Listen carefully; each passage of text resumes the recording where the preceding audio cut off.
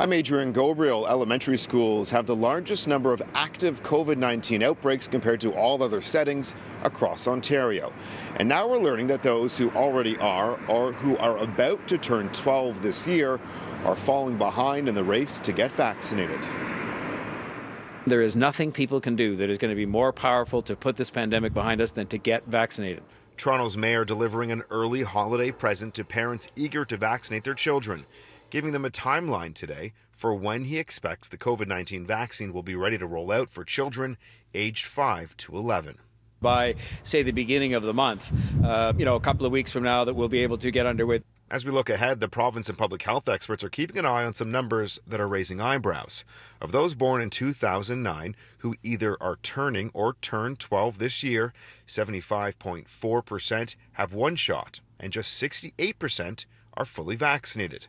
That's about 10% behind any other group aged 12 to 17.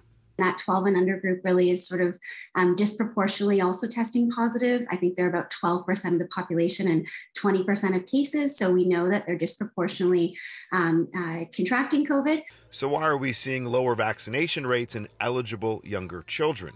Kate Allen, a postdoctorate fellow at the Centre for Vaccine Diseases at U of T, believes it's because those who were turning 12 this year were initially excluded from eligibility.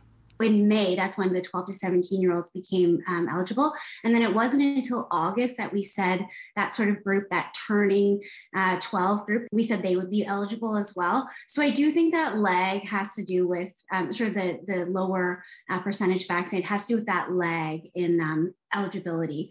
There are many ways for families to speak with experts and have their questions answered.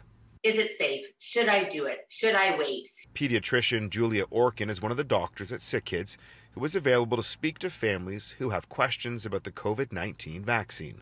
Families often call asking around short-term side effects, long-term side effects, how the vaccination came to be approved, the safety. She agrees there's no reason to be too concerned about the drop-off in vaccine rates for those born in 2009, but getting factual, science-based information out to families is key. It's important that people have concern, but that they can follow that up with correct information. So a very common question we get again and again is around fertility. And there's absolutely no scientific reason right now or evidence that states that getting your COVID-19 vaccine affects fertility. If you'd like to speak with Dr. Orkin or her colleagues here at SickKids, you can call them on the number below on your screen. You can also book an appointment online. We have their website information at citynews.ca/extras.